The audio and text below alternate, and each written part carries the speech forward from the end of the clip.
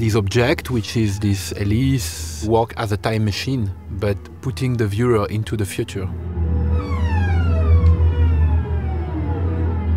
On one hand, the hélice, which represent flying and the speed, and on the other hand, the concrete, which represent the strength of modernity to build architecture all around the world.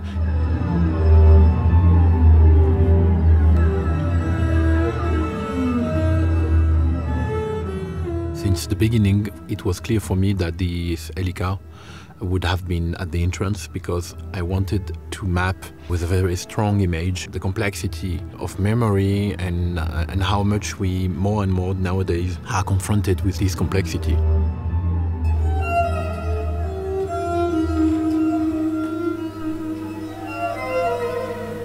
At the same time, your eyes are also caught by the right side, where on the contrary, accumulated on a shelf, that you have an example which refer to, let's say, much more classic times.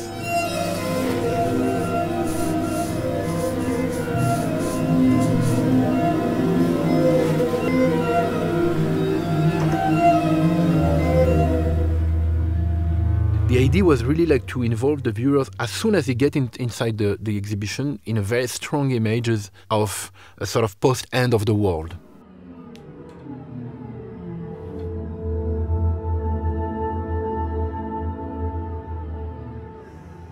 Most of the time we think that memory is the trace of what has been in the past.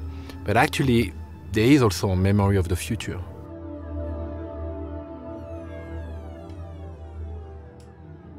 I think the most important to understand is that an exhibition is not only an artwork, and each position of each piece is part of a statement and a project.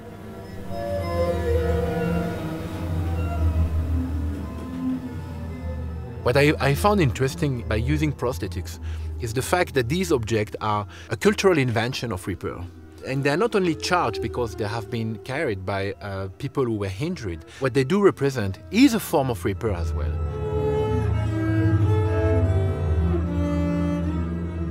Sitting on a bench, could it be inside a space like here, but also outside, is something that I did a lot. Probably I'm also referring to the public bench, and people sitting like old people or homeless or just dreamer, you know, sitting on bench and looking at life going through.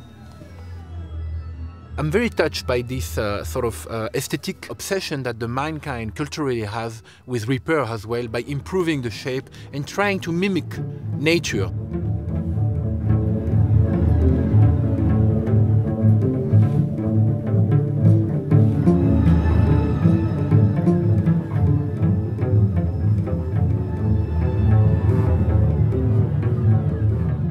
What I'm trying to do in my work is to go back and forth between politics and poetry. The repair is an endless process of improvement from one thing to another thing. The notion of repair is something probably that I care the most today, because I think it's everywhere.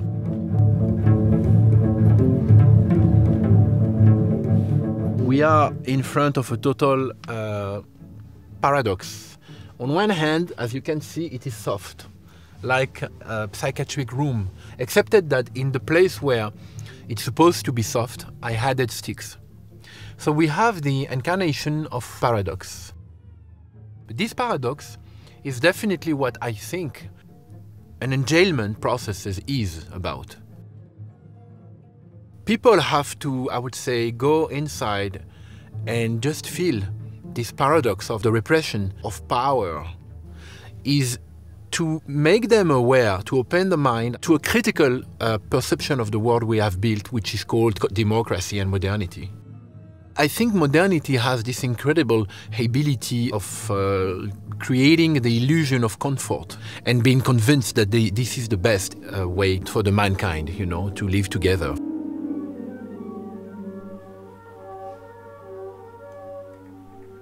What we have to do to understand it is actually to unveil the void of illusion that modernity has covered the whole world we are living in, to understand how much things are sometimes paradoxically working.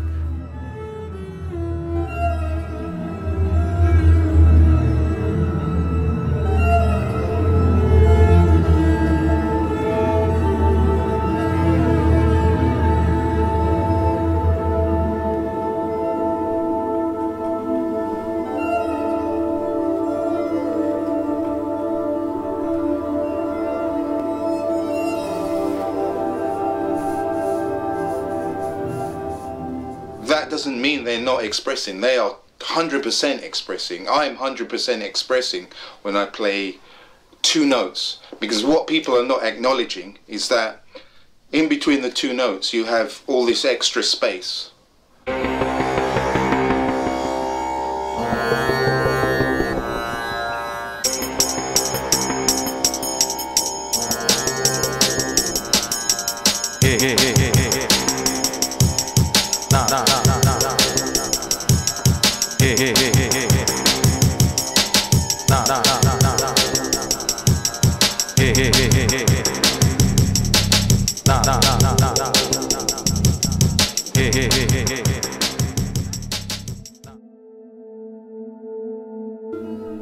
We have to relearn to read from the chaos and to learn from the chaos, and how much the chaos also can be a form of state of repair.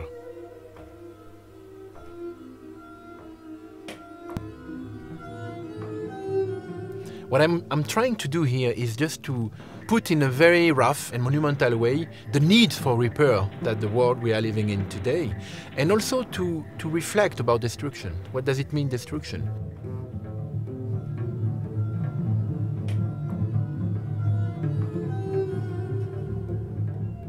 I did this project 3 years ago.